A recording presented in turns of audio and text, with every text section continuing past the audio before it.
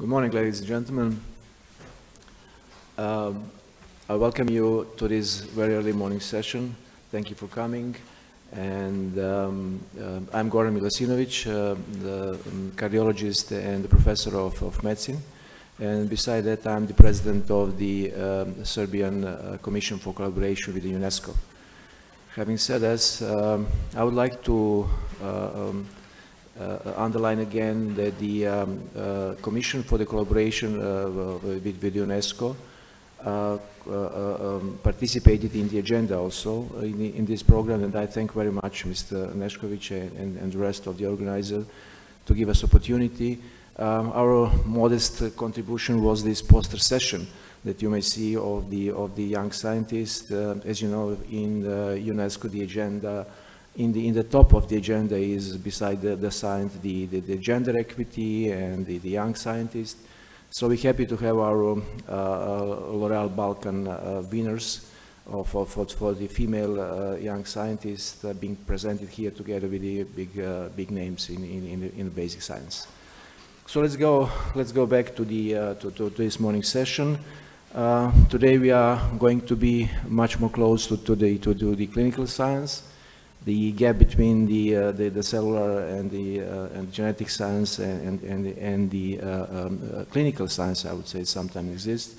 But there are binders, and today we are going to have 3 distinguished lectures, and I call first one Mr. Isaac Witz from the University of Tel Aviv to deliver us the lecture on the cancer, entitled "Cancer is Sustained by its Microenvironment." Please.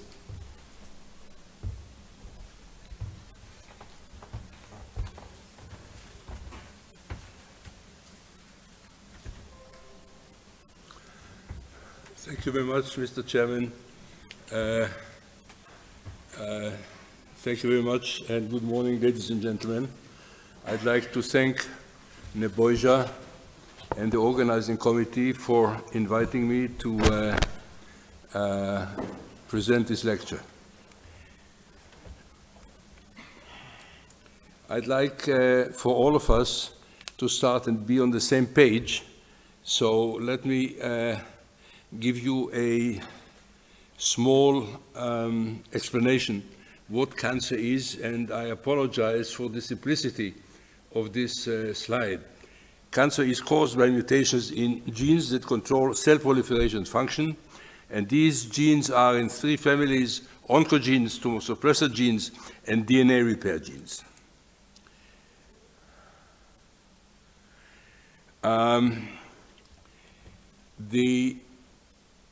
These genes played a very important role in the 70s and 80s, where the notion was that the oncogenes, tumor suppressor genes, and DNA repair genes are the A and the Z of cancer. And the people who, among the people who contributed to this notion were Mike Bishop and Harold Varmus, and they got the Nobel Prize for oncogenes in '89.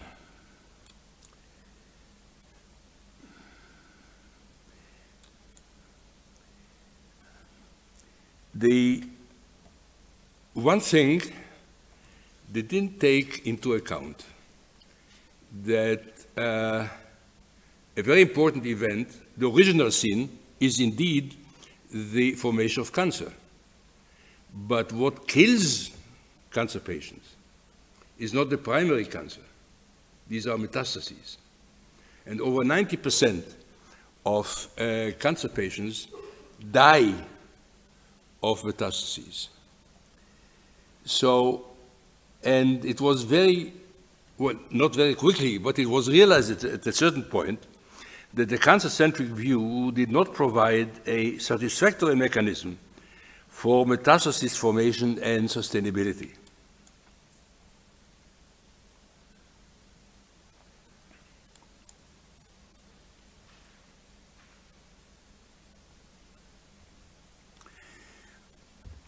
If not cancer genes, what is responsible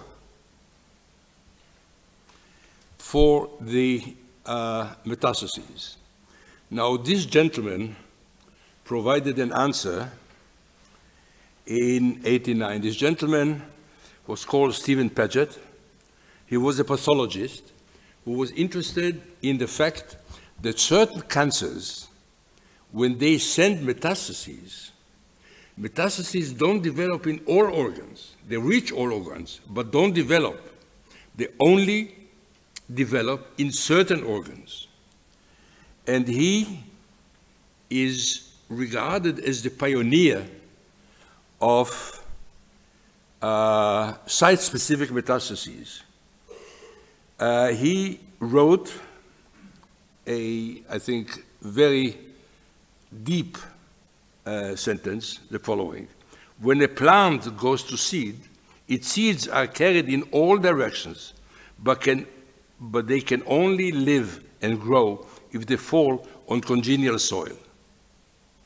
In today's nomenclature, the seed are the cancer cells, the soil is the microenvironment, and we'll get immediately to what is the tumor microenvironment.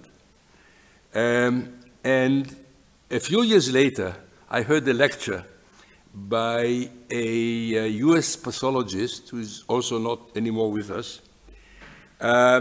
His name was Maurice Black, and he said that cancer is associated by surrounded by the patient. There should be, if you think about it, there should be some connection, some interplay, some crosstalk between the patient and the cancer.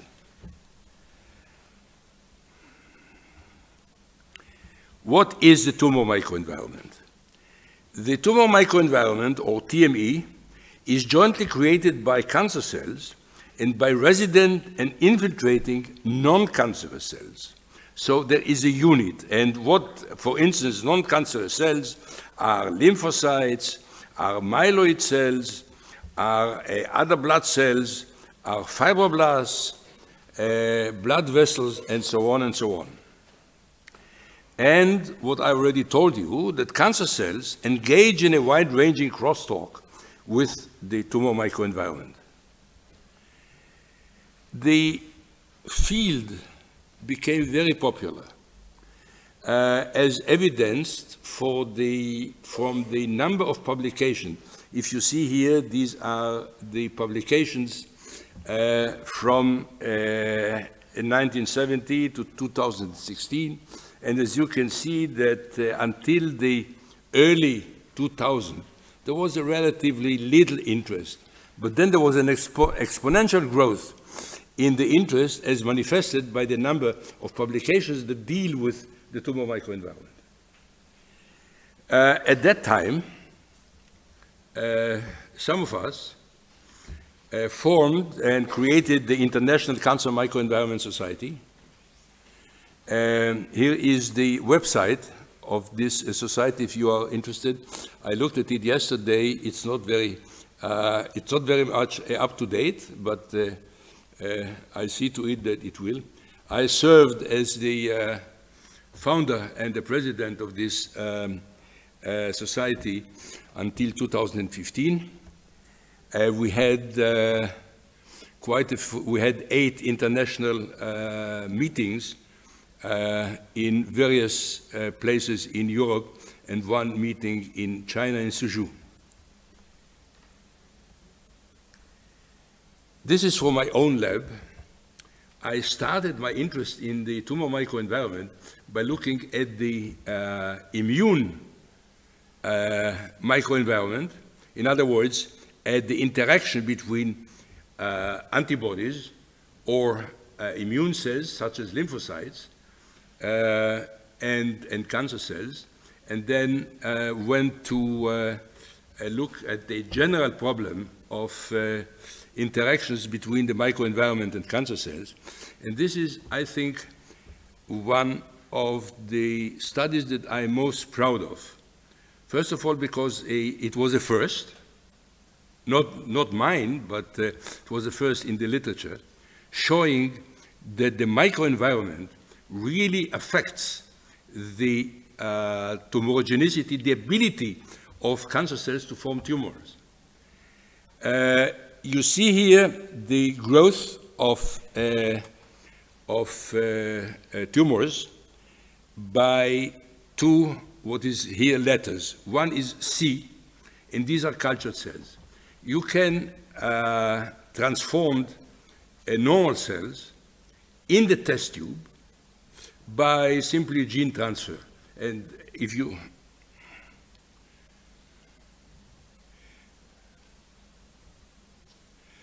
and this we did, but on the right-hand side, the C are just cells that grow in the test tube. They are normal, but they are transformed. In other words, they have a gene that enables them to make tumors.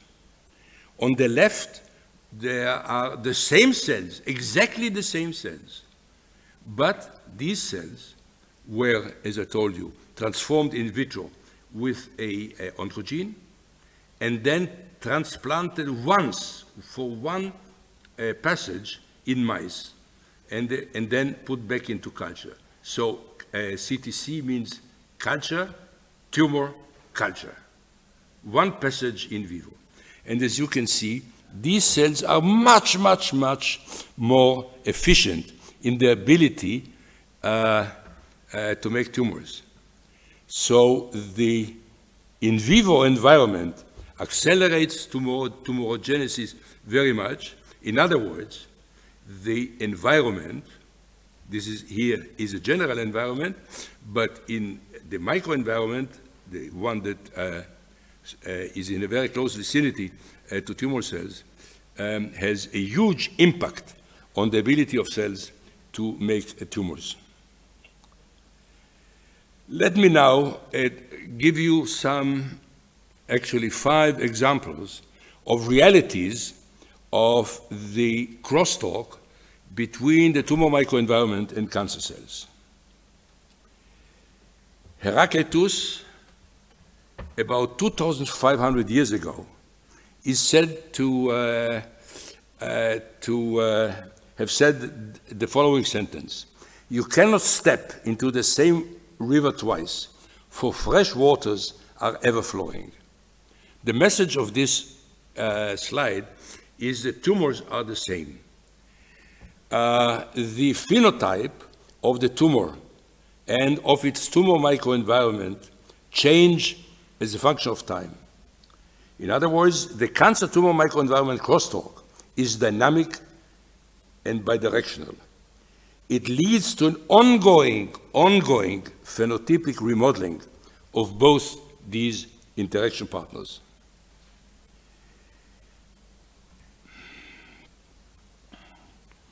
The cancer tumor microenvironment crosstalk either can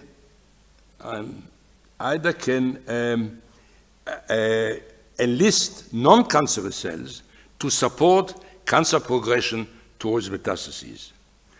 Here on your left is a crosstalk between a cancer cell and a cell called macrophage. This is a cell that is supposed to protect us against microbes, against foreign materials, and so on. But factors are released from cancer cells, make these macrophages to collaborators. And these collaborators help by various mechanisms the cancer cells to promote themselves and to progress towards metastases.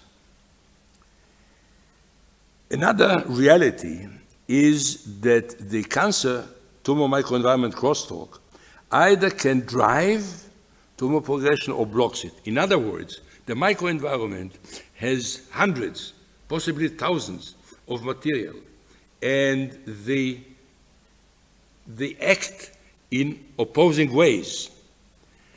The balance between these opposing effects determine the state of malignancy. If it tilts one way, the tumor progresses towards metastases. if it tilts the other way, and this is unfortunately rather a rare event, there is a spontaneous regression, and in most cases, possibly in some of us, there are dormant tumor cells. We are healthy. These dormant tumor cells don't do anything, but maybe under certain circumstances and with time, they may progress towards metastases. So this is, these tumor cells are in a state of dormancy. Now, single microenvironmental components may, under specific circumstances, exert pro or anti-malignancy functions. And let me give you an example from my own lab of 3 years ago. You see here two cells. The red one is a melanoma cells that has metastasized to the brain. The green cell is the macrophages of the brain, called microglia, and here they interact, but nothing happens. The microglia cells doesn't do anything. I always amuse the people in my lab by saying they seem to me to be making love, because they really seem to be happy on both sides. But it could be different. Here is the same green cell, which is the macrophage, the microglia. The red cell is the melanoma. And in this case, the same type of cells that made love to melanoma cells, in this case, the green cell, the macrophage or the microglia, kills the tumor cell. The last example that I'd like to give you is that cancer cells hijack physiological elements, regulatory strategies, signaling pathway from the microenvironment. An example which you read a lot, even in the daily papers, is that the hijacking of the immune checkpoint strategy, which is employed by lymphocytes to control unwanted immune responses, promotes cancer progression.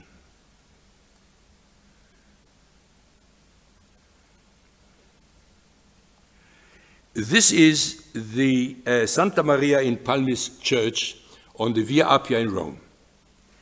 According to tradition, this is the place where Peter, who escaped Rome from being crucified, met Jesus, who was on his way to Rome to be re-crucified. And the tradition said that Peter said, Domine quo vadis? But you know, you don't ask your boss, where are you going? My interpretation here is that Peter, who really suffered, said, we Catholics are persecuted, are killed, are crucified. Where are we going? What should we do? The same question we can ask about cancer research. Where are we going? Well, there are two ways that everybody talks about it: prevent and cure, therapy. Let me just say a few words about therapy. A therapy, one way of therapy would be to obstruct cancer sustainability by its microenvironment. One can boost tumor microenvironment interactions that antagonize tumor progression, or one can block tumor microenvironment interactions that promote tumor progression. These gentlemen did the second approach. They blocked. What they did is to neutralize the immune checkpoint strategy that was hijacked by tumor cells, and for that they got the Nobel Prize.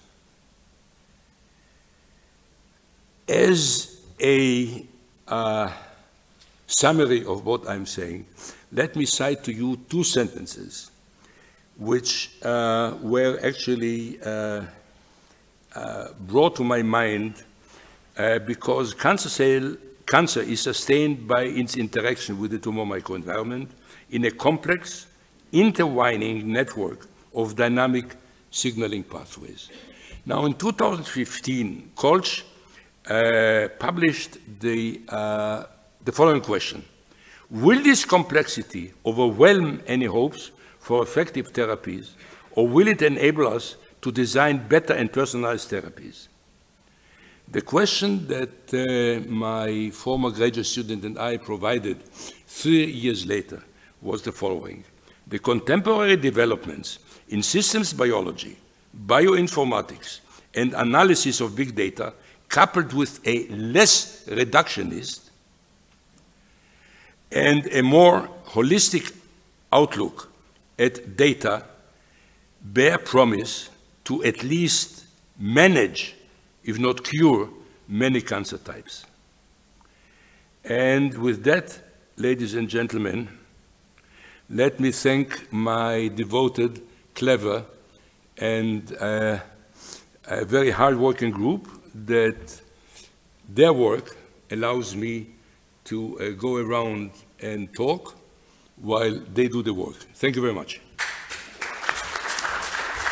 Thank you very much, Professor Witz. We'll leave the discussion for the end of the session. So I call now the second speaker,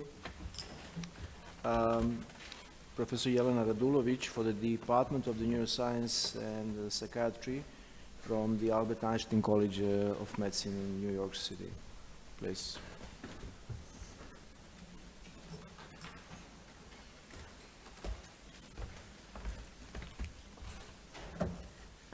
Thank you, Nebusha organizers, distinguished chair. I'm very happy to be here, and for a change, today I will not present my data because I primarily took the advantage here to learn more than to present what we normally do. And what I learned is about sustainability. When Nebusha invited me to give the talk, my thoughts first was, what do I know about it and what this is all about? And I can tell you briefly what was my discovery along this preparation, which I believe could be relevant for topics that I research, which is basic science of the brain and how it relates to the origins of mental illness. By the way, I am a basic scientist, obviously, although I have an MD degree. I work with mice. I work with rodent models, but I also direct the translational program at Einstein because we are trying very hard to translate our data to human diseases. Okay, so I will start not with the horrifying numbers about the origins of mental diseases, but by pointing out that these diseases are actually increasingly afflicting younger populations. So what is really becoming shocking is not just the epidemic of mental disease, but the early onset of these diseases. And currently, we have around 50% of mental health conditions start at the age of 14, and 75% of them are afflicting actually the productive, creative force of our future. How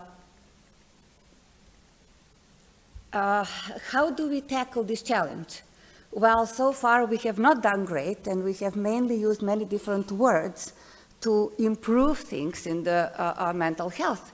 We have changed the term neuroscience and enriched it with transformational, translational, interdisciplinary, and now I heard sustainable. So my first thought was to see whether this really will help us move ahead and what exactly would that mean. And when I looked first at the goals of sustainability, I noticed that good health, obviously, is one of the key goals of this initiative. However, when I looked at the approaches, and I will not list them, don't worry, I will not read any of this, but if you quickly go through these 3 slides, you will see that there is no mention of basic science at all. And then finally, I found a paper which said, Global Mental Health Research, Time to Integrate Basic Science, what cheered me up a bit. And the typical words were there. We'll have translational science and integrative science and interdisciplinary work, and then highlighted that now we will focus on creating integrated understanding that embrace both biological and environmental variables. And then I thought, wait a minute, I thought we were already doing that. Is that really new? Is that what sustainable approaches will help us achieve? We have worked with preclinical models on drug development, Everything we know about the benefits of exercise were done in preclinical models. Research on stress and overcrowding was done. Research on environmental enrichment was done. So all these things which are now at the forefront of interest in sustainable science is something that actually we have been working on for many years. So why have we not really got the success and the achievement that we were hoping for? Well, mental disorders are disorders of the mind, and we don't know what is the mind.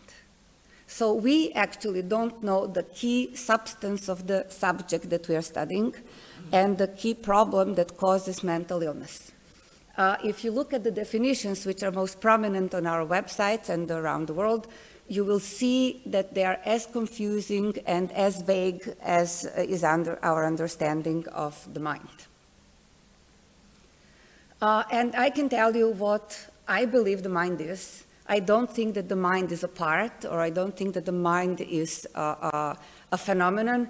I think that the mind is our subjective experience of ourselves and the world. And I think it is as subjective as our thoughts and our feelings, as our motivations and moods. And I do believe that they stem from a very significant integrative process, which is making sense of streams of information which get into our nervous system and getting out of us through our interactions with ourselves and the world. So if one thing that we know about the mind is that it is an emerging property of brain activity, and we know that part of it entails conscious processing of information.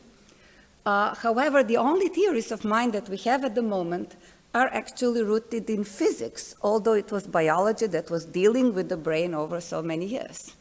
And the only currently existing theories of the mind and consciousness are by Mayer and Penrose and Hameroff.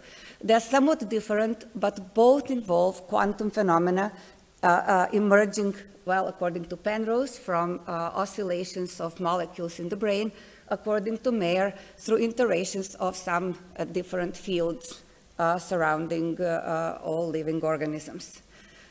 Probably the truth lies somewhere else. These are really never confirmed or never exactly tested findings, but they are a framework we can follow. And I think that the only way we can help the mind understand itself, which means help ourselves understand the mind, is through combined and concerted efforts by teams combining physics, mathematical modeling, computer science, and life sciences. And because I am a life scientist, I will really from now on focus only on that, because if we assume that the mind stems from the brain activity, and I do believe that we have ample data to claim that, one way to actually work with the mind, even without knowing what it is to understand better the workings and the mechanisms of the brain. Just to let you know the complexity of the brain, it has about 200 billion neurons, which are interconnected through 100 trillion connections. And although we have at the moment increasing sophistication and complexity of computers, it is very unlikely that anytime soon we will have a system which has this type and level of processing capacity as it is the brain. Now, if we all agree that at some level, maybe even the most fundamental level, the brain is primarily a processor of information, then it is also worthwhile acknowledging that this processing occurs at many levels as well. So we have tried and we have gone back and forth from the whole brain and back to single molecules, and then from single molecules and back all the way up to the brain. And we haven't really got very far in understanding the mind, but we have discovered many important things that I would like to highlight. First of all, we know that the brain exists as a very complex and a very beautiful electrical network of interconnected areas.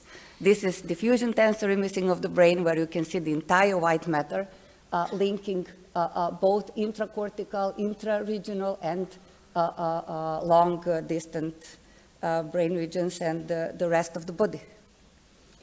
We also know that the brain functions in clusters of regional networks. For example, and this is really interesting because to observe patterns of activity which relate to function, we see synchronous activity of brain regions who are not necessarily connected with hard wires.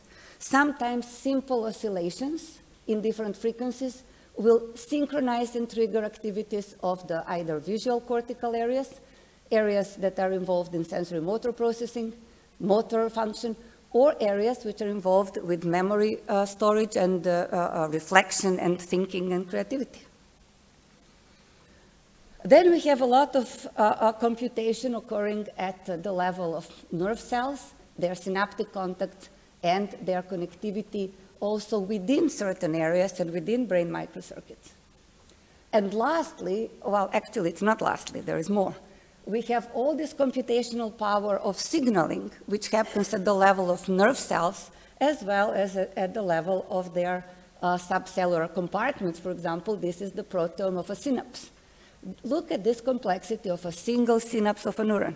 So that's something that we have to deal with to understand the vastness of the brain. And we have exactly the same thing happening when we look at the nucleus and the soma, where we have all these microRNA networks which regulate all kinds of different phenotypes and gene expression. Yesterday we had a very nice talk during my session when the colleague was discussing about the computational power of proteins and how single changes of a single protein can change the state of a cell. If we only change the phosphorylation state of a protein or nitrosylation state or any kind of modification, the state of the cell will change. The moment the state of the cell will change, the whole network will change. So just as an illustration. So I do believe that we need to continue working on all these levels and not really try sacrifice prior knowledge once we shift to the next exciting thing. We have often done that, and I think that has come at expense of progress. So this is, for example, one way how we can proceed. I think that we can very much better align basic science with occurrences and what we know about mental diseases. We know, for example, that autism spectrum disorders, schizophrenia, ADHD have a very strong genetic and neurodevelopmental component. We can then tailor our research from the known genetics and go back with backward translation to artificial systems to understand what these genes are doing and how they interact. We also know that affective disorders are tightly linked to stressful experiences, addiction to drug actions and drug use. And there is also another area which I'm currently working on with colleagues to improve is understanding of psychiatric illness caused by different medical conditions. Almost every somatic disease comes with a set of significant mental disorders: stroke, heart attack, autoimmune diseases. We had recently the opportunity to see the devastating consequences of COVID. So the brain is not isolated, and very often we can learn about different mental states not only by studying the brain, but also by looking at the brain as it responds to other diseases in the body. Now, what we have used in my lab a lot, and I will not show the data, but the way we are approaching that is to really try to use phenotypes which we can see easily in animals, and we also see them in patients who suffer from mental illness. For example, overgeneralization of negative memory is quite common to depression, resistance to fear extinction to post-traumatic stress disorder, dissociative amnesia with severe traumas during adolescence and childhood, social withdrawal, defeat, and instability to various stress conditions and stress-related disorders, and ultimately processing negative valence for all kinds of negative affective states. One reason why I do believe that this is a helpful starting point is because these phenotypes really match very well to various functional domains of psychological and brain processes of human patients. What is really helpful these days, where I believe we'll see a lot of advantages, that basic science and human research are coming closer. They're coming closer because, first of all, the techniques for human imaging are improved as we speak. Their resolution is better, so we can very soon expect to see changes even at the cellular level through brain imaging. We can also manipulate locally parts of the brain. And for the first time, we actually have ways to read at least some of the brain changes at the molecular level by isolating brain-derived exosomes. So we now have particles in the blood which are secreted from the brain, where we can, by isolation and analysis of their content, figure out what's happening in the brain in a reasonably non-invasive manner. We can also engineer exosomes for facilitating brain-specific therapies, and we can design them to access diseased parts of the brain or dysfunctional parts of the brain easier than before. Now, we have learned much so far, and I would like to highlight several things which could explain why we haven't succeeded as well as we would have wanted to. We have, for example, discovered that behavior and experience are very often genetically determined. Until recently, we didn't know how to do that and what to do about that. However, we now have CRISP-Cas approaches, genome editing approaches, and there is a lot of hope that many of developmental disorders could be addressed by using genetical approaches and genome editing. Now, here come the really complicated things. When we look at mental illness, when you look at their symptoms, if we talk about depression, that means nothing when we look at mechanisms, because depression can be induced by changes of serotonin or dopamine or norepinephrine, opiates, different peptides. So this is a symptom. Depression is not a disease caused by a single agent. On the contrary, another complication comes from the fact that if you look at single transmitter, we'll see that one transmitter will affect many different behaviors. So if we use classical therapeutic drugs as we are used to, we first of all may be hitting the wrong system. Second, we will have a lot of side effects because we will target brain functions that are not intended. Now, another big problem that we have been facing, especially in our research on PTSD, is the fact that memories, for example, have the power to really influence our mental health very much. Our past experiences hold our happiness now and in the future. The problem is that memories are very vastly distributed in the brain. So how can we handle that? It is not one single memory that one can modify or attenuate. Well, it turns out that there are possibilities, but we haven't used them yet, and I will come to that in a moment.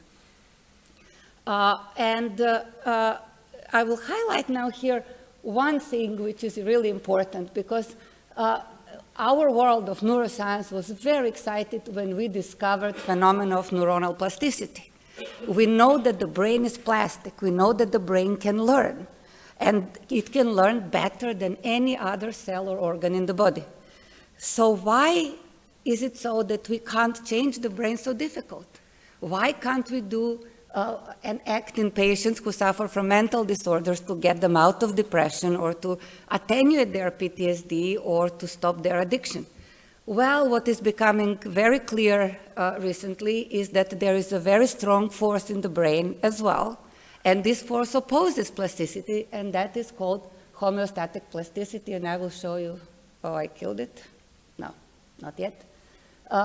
With a very simple example, what it means. Imagine that this is a drug, either alcohol or a benzodiazepine or any drug which would increase inhibitory transmission in the brain. For some reason, increasing inhibition in the brain causes pleasure. We like that. As humans, really, inhibitory substances are those that make us feel well, and those that we crave, and those that we use. So once we increase inhibition in the brain, you can see suddenly something happens in the synapse. What the neuron does, it is upregulated excitation to counterbalance. The brain wants to keep its homeostatic state. It doesn't want to shift a lot. And then, if suddenly there is no alcohol or no opiate or no benzodiazepine, we have severe withdrawal symptoms. Only for this reason, because the homeostatic plasticity has taken place. And now we have to reverse all these changes before we can find another stable state where patients can actually feel comfortable without more urge to seek their old patterns. Another big problem is that we can never change one part of the brain, the activity, without changing a big part of the remaining network. We almost have butterflies effect there. It's like really a huge electric network. If you have shortcut in one place, it will be felt throughout. There are two other issues where we actually can do something, which is to try to combine approaches that we're developing with approaches that we know work for humans, which is try to deal at the same time with their trauma, with their symptoms, while we are imaging, while we are treating, because that's the best way for us to target the diseased parts of the brain. We can't just have patients take medication because they will not work on circuits that are not active at the moment when the patients are medicated. And lastly, the only way I assume to get around all this variability in causes and symptoms and transmitters is to really approach individually every patient and try to figure out what is the cause of their mental disease.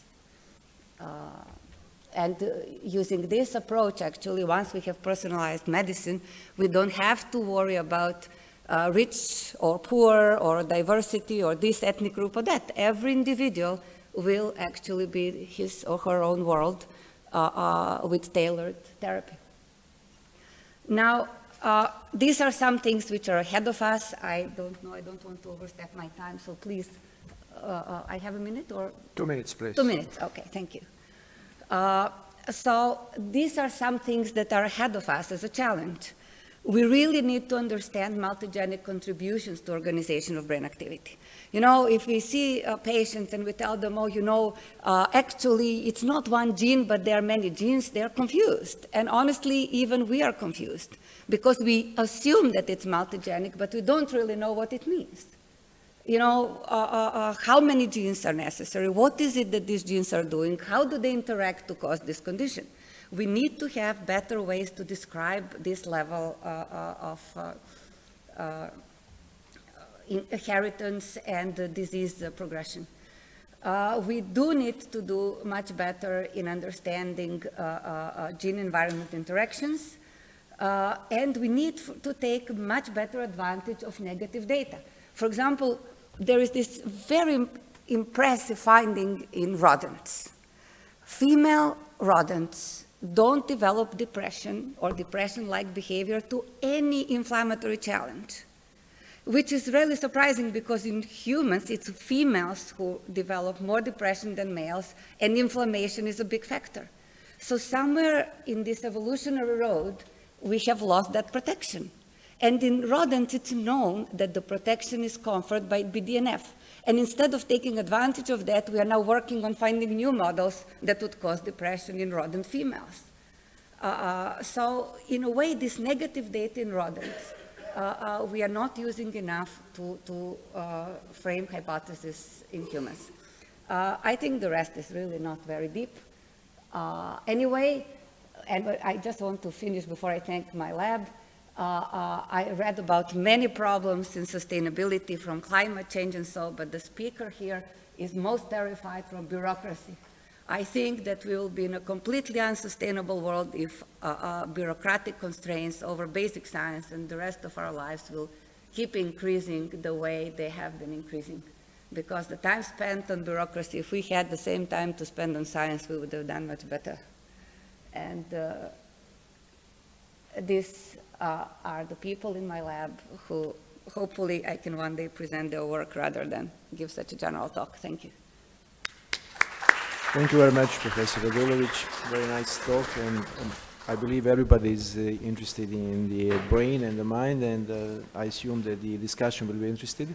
So our last speaker will appear via video. Mr. Junguo Liu. The organizers are ready for the interpretation. Are we ready? Please start. Good morning, ladies and gentlemen. Welcome to my presentation. Thank you for inviting me to attend the World Conference on basic sciences and sustainable development. My name is Junguo Liu. I'm a Vice President of the North China University of Water Resources and Electric Power. I would like to talk about water security and its linkage to sustainable development. First of all, I would like to introduce my university. This university is co-sponsored by the Henan Province and the Ministry of Water Resources of China. It is a teaching and research university established in 1951. It is a public university specializing in the field of water resources and hydropower. We have a lot of excellent alumni, including 3 ministers of water resources of China and several governors, academicians. We also have a very famous writer. He is Cixin Liu. He wrote a novel, a science fiction called The Three-Body Problem. So before I talk about water security, I would like to introduce my work at the International Panel on Climate Change, IPCC. IPCC is the United Nations body for assessing the facts related to climate change. I'm very lucky to be involved in the Working Group 2 contribution of the Fixed Assessment Report of IPCC, which was released on February 28th this year. And for our Working Group 2 contribution, and this includes 18 chapters, 7 cross-chapter papers, and 2 annexes. We have 270 authors in total from 67 countries. We have reviewed more than 34,000 scientific papers to prepare our IPCC report contribution. And we also received more than 62,000 review comments. We have to address all these comments one by one. And this picture shows our IPCC Working Group 2 team members. So I'm mainly involved in the chapter 4, and this chapter is related to water, so chapter 4, water. And for our chapter, we have 12 lead authors in total, and we also have 2 review editors. So this is a picture showing the lead authors. And the start of the story in our chapter in the IPCC report is water scarcity and water security. And based on our literature review, we found that about 4 billion people are estimated to experience severe water scarcity for at least 1 month per year. And since the 1970s, 44% of all disaster events have been flood-related, and about 60% adaptation interventions is caused in response to water-related hazards. So this map showing the spatial distribution of water scarcity for all over the world. We can see the regions in red. These are the regions with severe water scarcity. And water security is more broad. Water scarcity is only one aspect of water security. So for our chapter, the chapter water, the first key finding is the intensification of the hydrological cycle due to human-induced climate change is affecting physical aspects of water security, thereby exacerbating existing water-related vulnerabilities caused by other social economic factors. And this is the first finding we got in our chapter 4, water. And also there are many publications worked on water scarcity and water security. According to the World Economic Forum's Global Risks Report 2020, water crises are categorized as the largest social risk. The water scarcity is also a very big concern of the Sustainable Development Goals, and for the target 6.4 of SDGs, it is explicitly mentioned to address water scarcity and substantially reduce the number of people suffering from water scarcity. So when we talk about water scarcity assessment, one very important scientist is Marlene Falkenmark. So she started to work on water scarcity assessment in the 1980s, and he introduced the very famous water availability per capita as an indicator to show, to assess the water scarcity, and this is also called the Falkenmark indicator.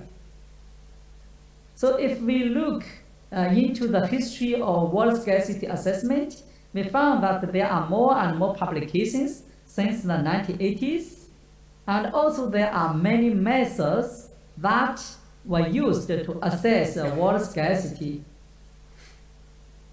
Since the 1980s, water scarcity assessment has mainly focused on quantity-induced water scarcity. However, with intense human activities, quality-induced water scarcity and ecological water scarcity have become key constraints for sustainable development. Therefore, there is a need of three-dimensional water scarcity assessment by considering not only the quantity-induced water scarcity, but also the quality-induced water scarcity and also the ecological water scarcity.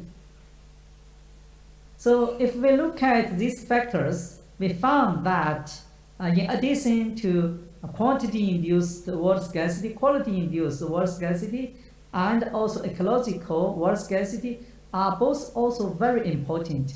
More than 80% of the wastewater resulting from human activities is discharged into rivers or sea without any pollution removal. And the coastal waters are deteriorating due to pollution and eutrophication.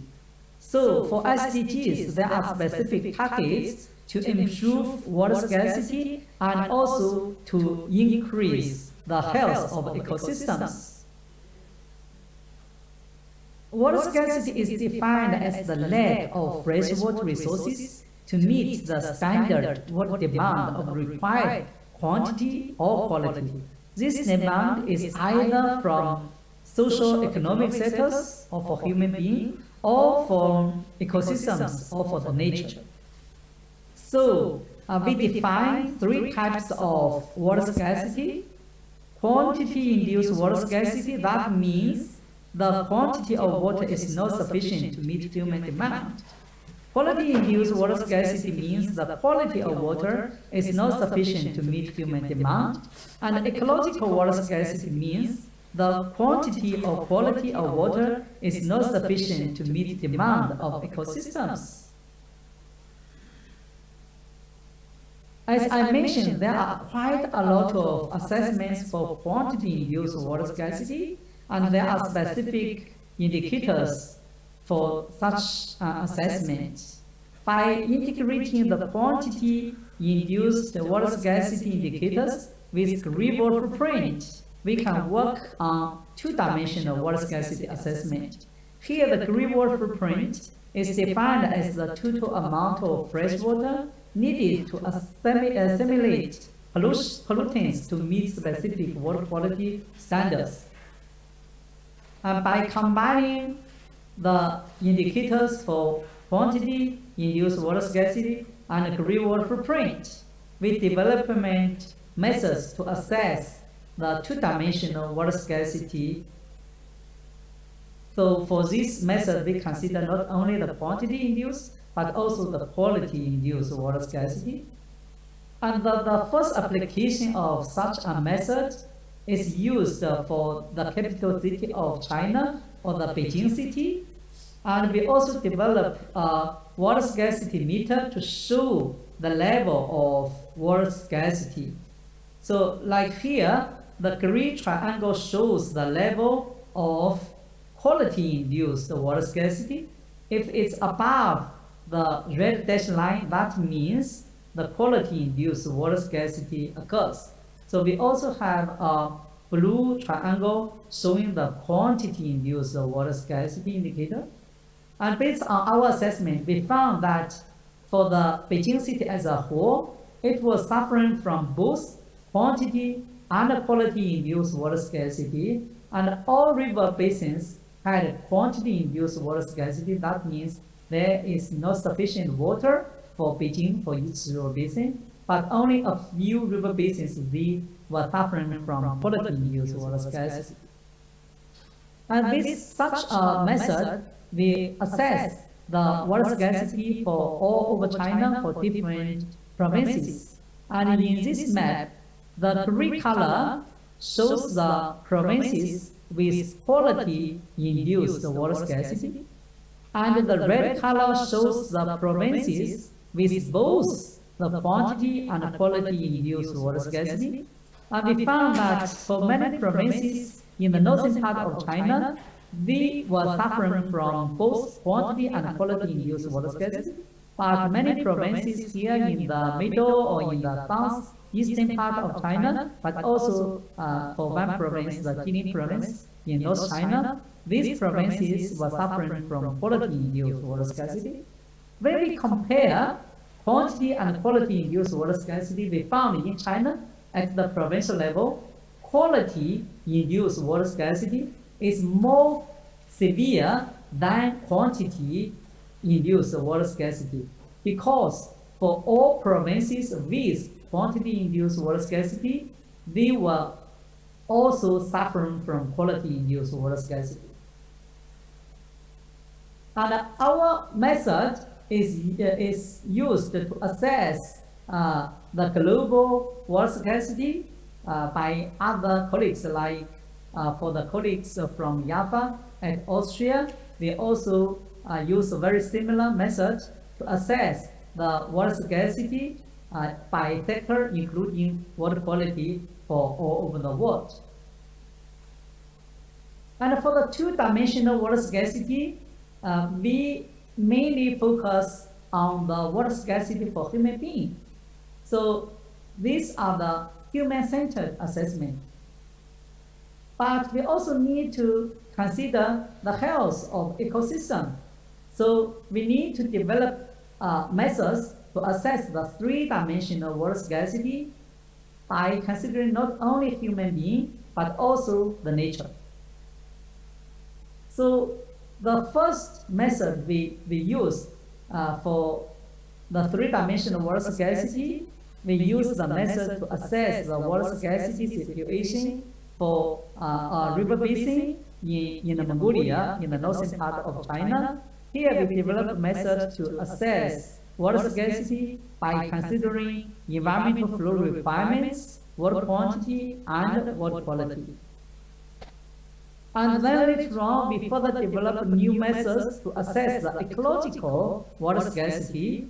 And here, this is the first map for ecological water scarcity for China and for each provinces. And we can see that the provinces with red color means those provinces were suffering from severe ecological water scarcity. And the pink colors shows the provinces with significant or moderate ecological water scarcity, and the green color means the ecological water scarcity is very low. So mainly, many provinces in the northern part, they have severe to moderate ecological water scarcity. But also for one province located in southeast of China, the Guangdong province, it is also suffering from moderate ecological water scarcity. And we can show the change of ecological water scarcity with time.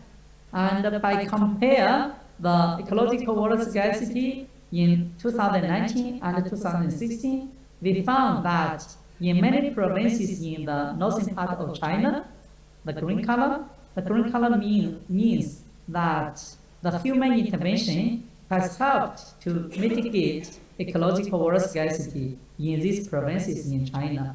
So mainly because the government spent a lot of money to clean the water and to reduce the pollution.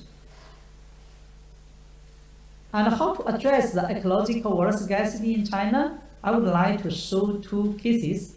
One case is in Beijing, the capital city of China. Based on our assessment, Beijing was suffering from severe ecological water scarcity, and this situation is mainly because there is a lack of water resources in the Beijing city.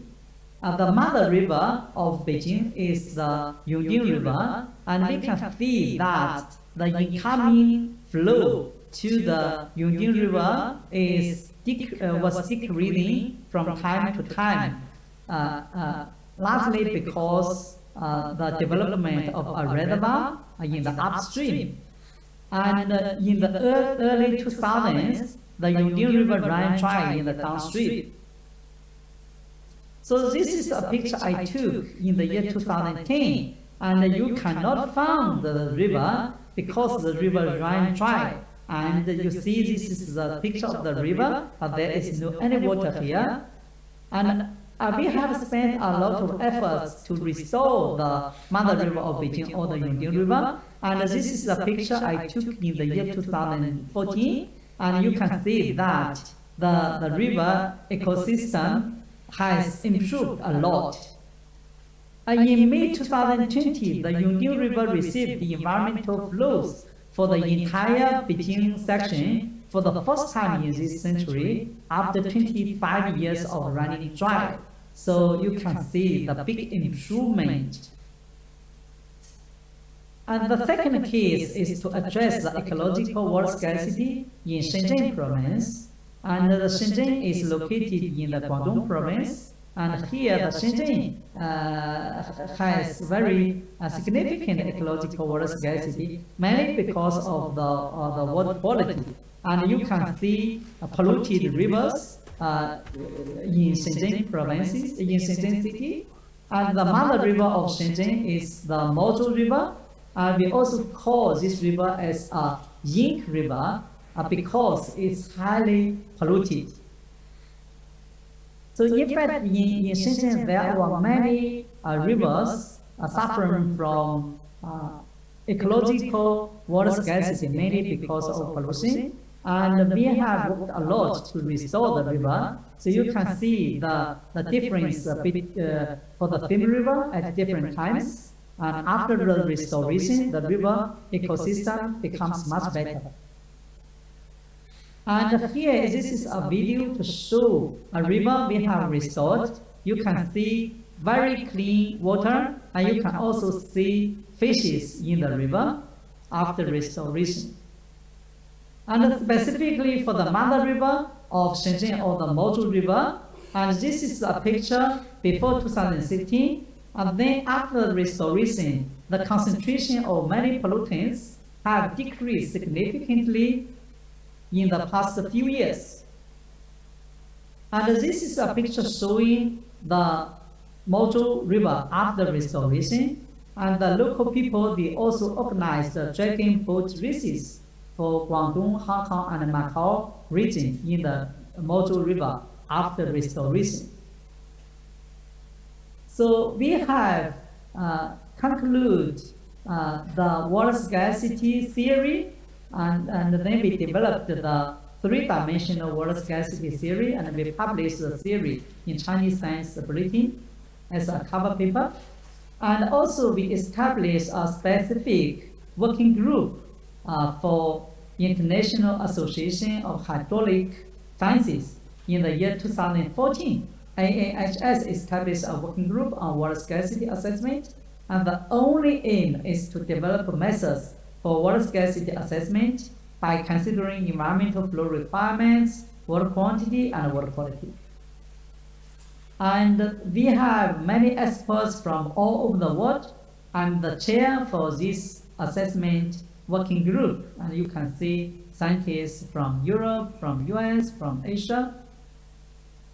And 5 years later, after the establishment of this working group, in 2019, UN launched a guideline for incorporating environmental flows in water scarcity assessment.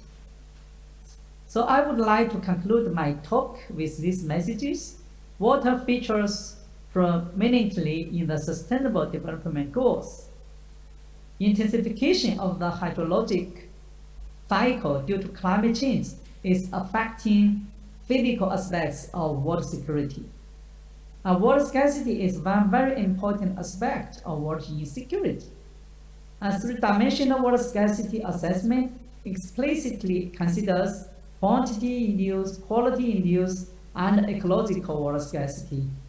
We need to assess ecological water scarcity among countries, and immediate interventions are needed to act rapidly towards achieving water security, sustainable development goals, and climate resilient development worldwide.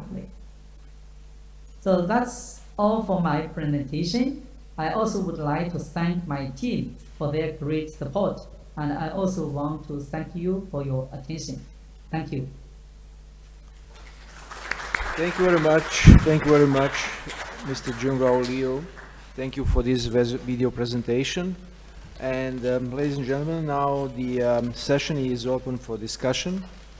We have 10 minutes, almost 15, counting on the little delay with the start. So please. The microphone is for you. Thank you. My question is. Oh, you can put it, no problem. Sorry. Go ahead. Is something being? No, go ahead. All right. So my question is about, for the presenter on water security. I come from Pakistan, which is currently facing massive and huge floods as a result of climate change. So the question is, water scarcity is one issue, but what about excessive amounts of water overflows, and how does that become part of the larger conversation about water preservation and water security? Thank you very much for this question, but unfortunately we don't have the presenter with us. But what we would he not be able to? No, he's not with us. It was the video sorry. Presentation.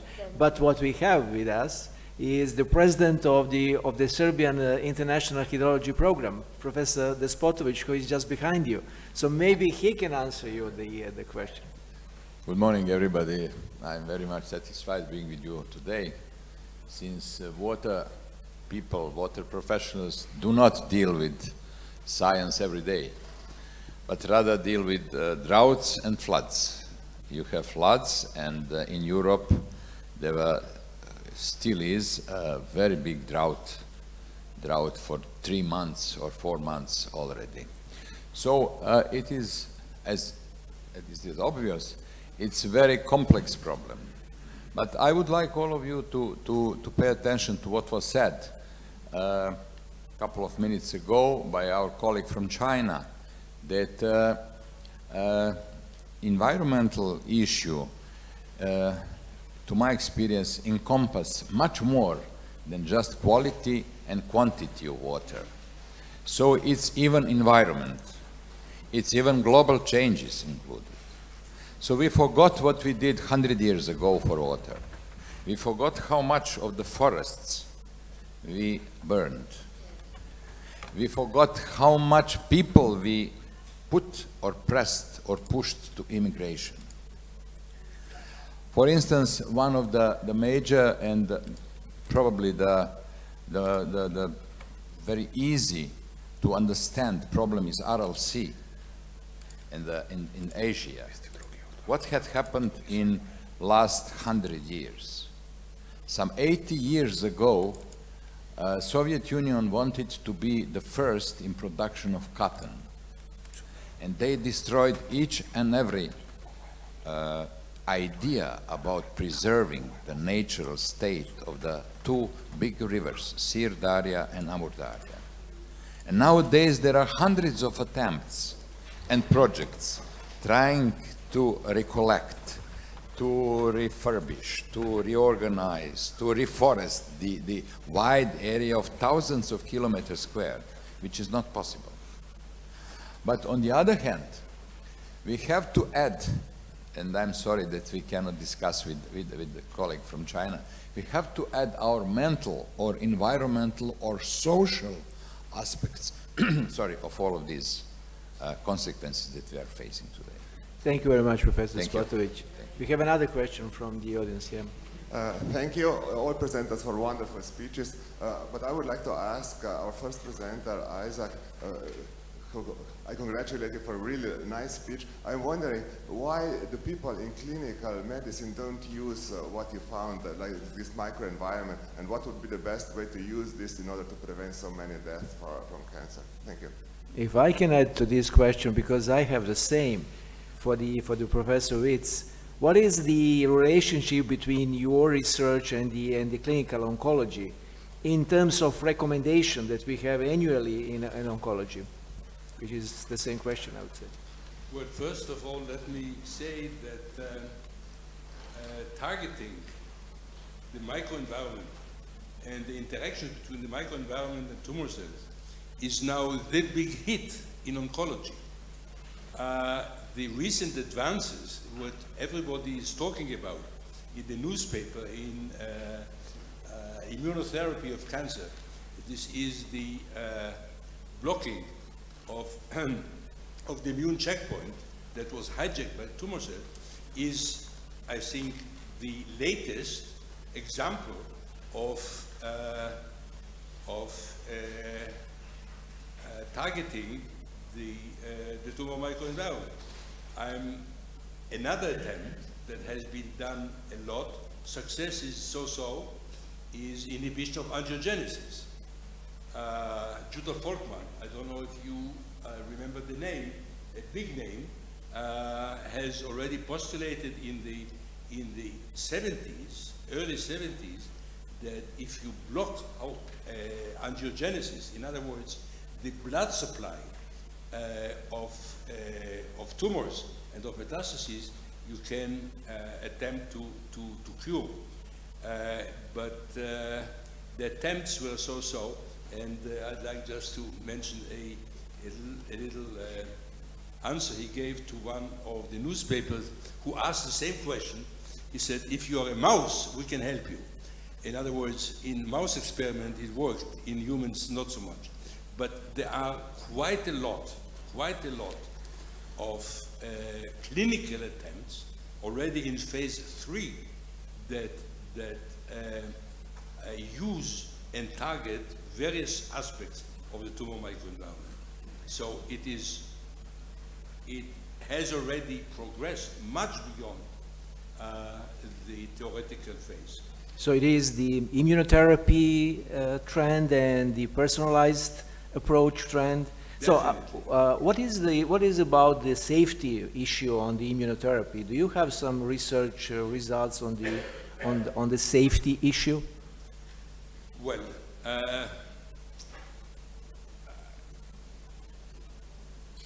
the therapy is quite safe, as I'm myself not a clinician, so I cannot, but what I read, the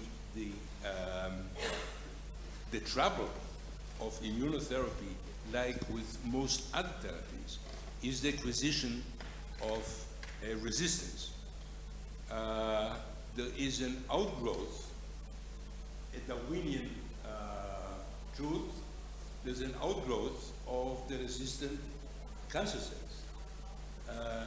And those are a cause of much of the failure of many therapies, including immunotherapy. But if you look at the balance of the advantages and disadvantages of this form of therapy, I think it's probably the most promising therapy developed so far. And with other improvements of various aspects of immunotherapy, this may be a reasonable, bright future. Thank you. Some other comments? Yeah, please. I would have one question to Professor Radulović, please. This You mentioned this homeostatic plasticity versus synaptic plasticity of the brain. Could you comment this from the evolutionary perspective? Because each organism, as well as each organ, has to maintain two opposing tasks: adaptation and maintaining its own structure. And in case of brain, it's knowledge accumulated during phylogenesis and ontogenesis.